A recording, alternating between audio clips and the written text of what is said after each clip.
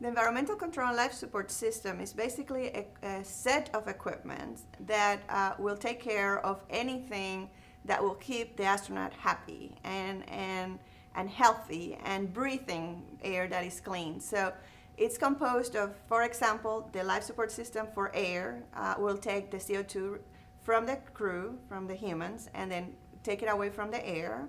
And then we have systems that will take that CO2 and convert it into water.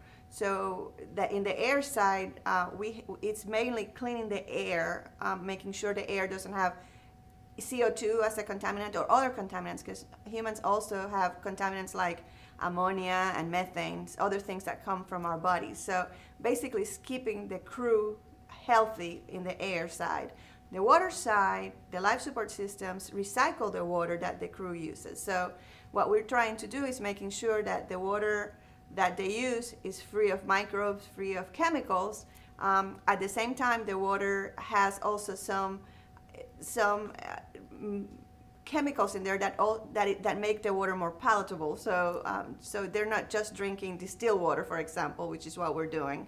So it's a whole system that takes the water from the time it's dirty. So we recycle urine, for example. So we store the urine, we recycle the urine, and then comes back to the crew for drinking. So those are the two basic main systems of the life support systems.